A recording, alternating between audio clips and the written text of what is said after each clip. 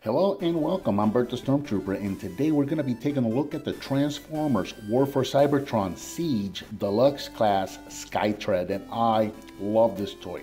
Originally released in November of 2018, this is a deluxe class figure and retailed for approximately $20. Now, this is another one that I found at Ross recently for about $7 or $8, and again, was very happy to find it because this was actually one that I sort of regretted not getting because I actually do like Skytread a lot. I've got the G1 figure, I've done a review on it, and I just really love that G1 Skytread so much. And this was one that after it came and went, I was like, man, I really should have picked that one up. I know I'm being pickier about my pickups, but that was one I should have picked up because I just like that figure and the concept of that figure so much.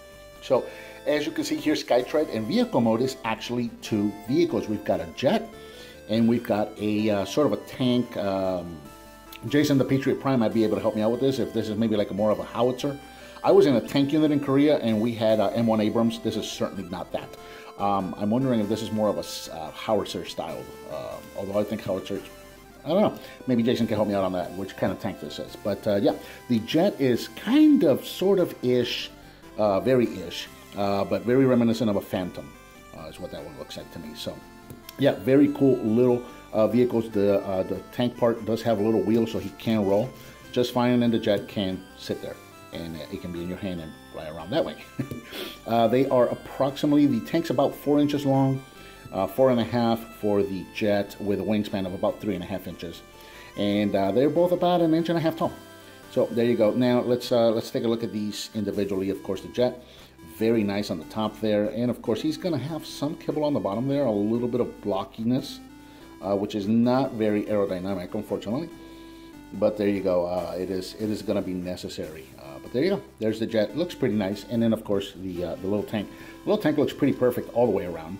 It got a little bit of hollowness on the back, but it's not very obvious. You know, where if you look at the bottom of the jet, yeah, you can see those are kind of robot arms, but not with the tank. There's really nothing there to kind of hint at him being a robot in disguise. So that's pretty cool.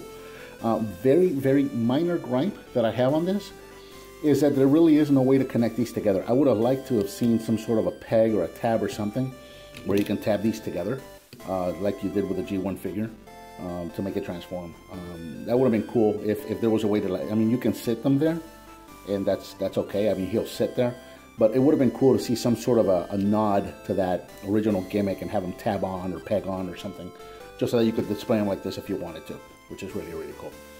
Real quick, for comparison, let's see how we do this. Let's put these guys here like this, and for comparison, we'll bring in the G1 Skytread so you can see what these guys look like together.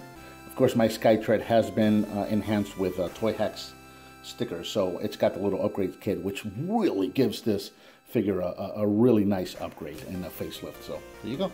That's what these guys look like together. So set this guy off to the side and let's get into transformation. Oh, real quick, he does come with these two guns that you can take off, and they got the 5mm pegs, and as you can see on the vehicles, there are pegs pretty much everywhere, so you can peg them anywhere you want. Of course, the long one is kind of meant to be the turret of the tank. You can put it anywhere else if you want, but that's kind of where it's meant to be. And of course, with this one, you can peg it on the, you saw me, I had it here on the front because that's what the G1 figure did, but you can peg it on the other side. Where'd it go? Or you can peg it here on this side if you want, or you can give it to the jet, have it on the top there like that if you want. There's a peg here on the bottom. You can do that too. Yeah, there you go. Or you can put it on the wings. Heck, you can even do this. You can take one there, take the other one, and give them one there. And that's a thing you can do. So, you know, you got options, stuff that you can do. So we'll go ahead and take these out. Actually, we'll go ahead and remove both of these and set them off to the side. Move the camera over. And we're going to start with the tank. So you're going to come up here to the top of the tank, open these up. And then you're going to take this peg right here. This is pegged right in there to the front. So we're going to go ahead and take this, unpeg it, bring it all the way up, and straighten this up. This is going to be the robot's hips. Take the entire front of the tank and separate it and bring these forward. And close these up. And there you go. That is the robot's bottom half. So we're going to set that over here. Bring the jet in. start at the bottom. We're going to take these and unpeg them. They are pegged in right there on the back of the jet. So unpeg those and tight, okay? And then bring these out on that hinge there. So you're going to bring these up and spin the arms all the way around and bring the fists out. So spin the forearm 180 degrees and bring out the fist.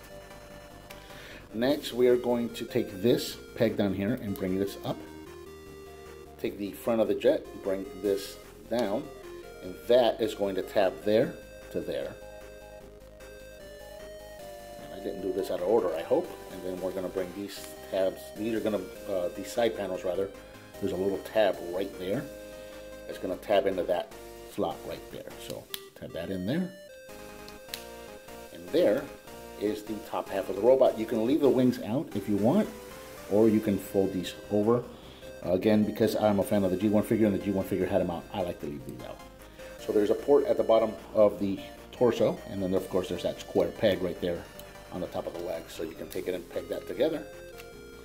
And there you have Skytread in robot mode, and he looks really, really nice. Here in robot mode, Skytread is approximately 5.5 inches tall, and he looks really, really nice, very reminiscent of his G1 figure, and just a very nice update to that original figure. Articulation wise, his head is on a ball joint, forward, backward, swivel, side to side, and of course turn. The arms can go forward and backwards. Of course, if you move the wing back, you can go all the way around. Shoulders can go in and out. He can rotate at the bicep, and he can bend at the elbow. Yeah, there is actually waist articulation. So you can rotate at the waist, but of course, as you can see, hindered by this back of the wing, tail right there. The hips, let's get all this out of the way, straighten back up again. Hips can go forward and backwards, again, hindered by the tail. In and out, rotate at the thigh, bend at the knee. And then, of course, the feet can go forward and backwards due to transformation. And you also have a nice range of ankle tilt, as you can see. Very, very cool. So let's bring in the weapons, and now you've got two weapons. This one kind of messes with my head a little bit because, again, going back to G1 had the little one small rifle that you can hold in his hand. And that would have kind of been it because the turret of the tank actually integrates into the robot and hides away after the transformation. So in my head, this kind of leaves me with nothing to do. I personally prefer to just peg it on the back like that and leave it there and just kind of out of the way, and I kind of prefer this look for Skytread. But of course you can give them double wielding, so you can do that if you want to do that, or you can take the long rifle, and it's got a port in the back with a little slot. You can actually peg this into the front and give him a really nice big long sniper rifle, and that looks pretty good too if you want to do it that way. That actually looks pretty nice. So there you go, you got options again. And for me, this is kind of the way I like to look at it, because you'll see here in a moment, bringing in for comparison, the original G1 figure only had the one short rifle. Here is the barrel of the tank right there. You see how it integrates into the robot? So I kind of like to make them look, you know, similar or the same.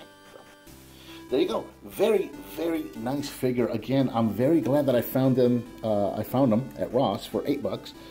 Because A, it's a fantastic deal, and B, after it came and went in retail, I was kind of regretted, you know, not getting it. So yeah, I'm very glad that I found it. Fantastic figure. If you find it, absolutely add it to your collection. Again, a Siege figure that does not have a whole lot of that paint scraping or that, you know, that muddy paint detail that they give him. He's got a little bit on the side of the tank, which fits in perfectly. And otherwise, you know, the vehicles look nice, the robot looks nice, very nice clean look. I like that a lot. So again, very, very nice figure. And I think I'm going to leave them together for the outshot. And I think that about does it for Transformers War for Cybertron Siege Skytread. What did you think of this figure? Let me know. Leave me a comment down below. Give me some thumbs up. Subscribe and hit that bell icon so you're notified when I upload a new video. I've got that donate button if you want to hit on it. I would certainly appreciate it. Share with your friends if you like what you see, and I'll talk to you next time.